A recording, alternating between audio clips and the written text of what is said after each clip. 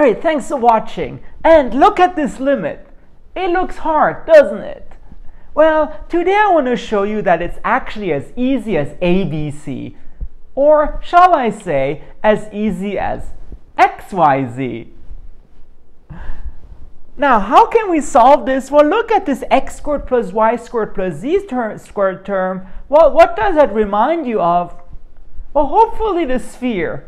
It's very good. So in fact, let's use spherical coordinates to solve this. So what this becomes, this is the limit as,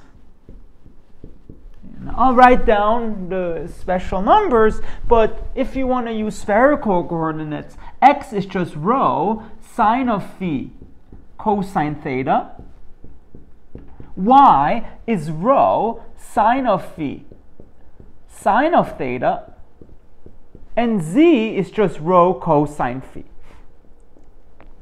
Oh, look, this is actually much harder than the above, but you'll see it simplifies. And lastly, what is x squared plus y squared plus z squared? Well, it's the distance squared to the origin, so it's just rho squared. Now, the question is, what bounds do we put here? Well, here's the issue. So this is 0, 0, 0. And this is, let's say, your point x, y, z. Now, rho, which is the radius or the radius, let's go on a rodeo. Rho, the distance goes to 0, so that's not a problem. So it's the limit as rho goes to 0. But then the question is, what about theta and phi? Well, theta, which is the horizontal angle, well, it could actually be anything, because you could just circle this point until you go to 0, so it actually oscillates between 0 and 2 pi. So we can't really say anything. And what about the vertical angle, phi? Well, same issue here. You can start with x, y, z and kind of oscillate vertically like that till you go to 0, 0, 0. So phi could also be any angle between 0 and pi.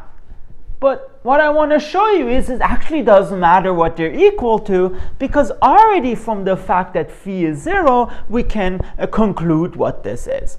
Because, let's simplify this a little bit. So this is the limit as rho goes to 0. Well, row the boat.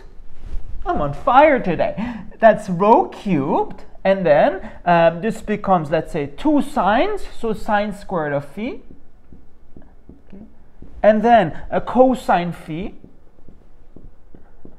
and then cosine theta, sine theta, and this divided by rho squared.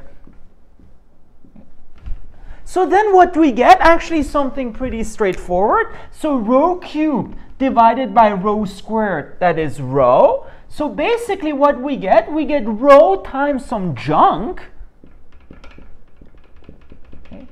But this junk is actually bounded junk, so it should be something between -1 and 1. So in fact, what we get, this is between minus rho and rho.